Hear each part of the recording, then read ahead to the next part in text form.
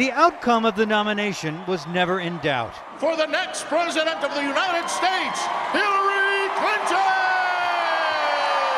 At the Democratic National Convention Tuesday, the roll call vote of the states tallied delegates for Hillary Clinton and those for Bernie Sanders.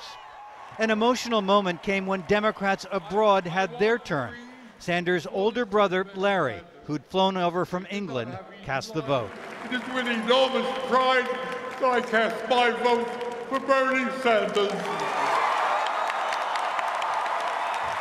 Thank you very much. The senator struggled hard to keep it together.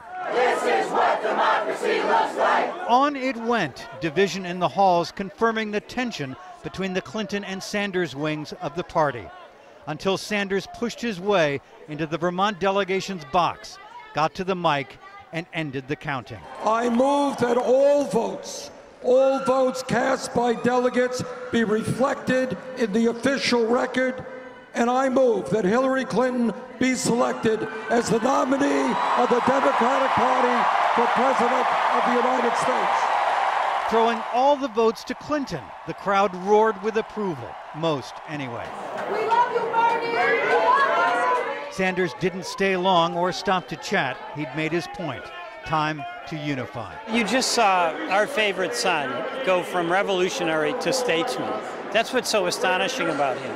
He's fiery and impassioned, but he's been graceful and gracious.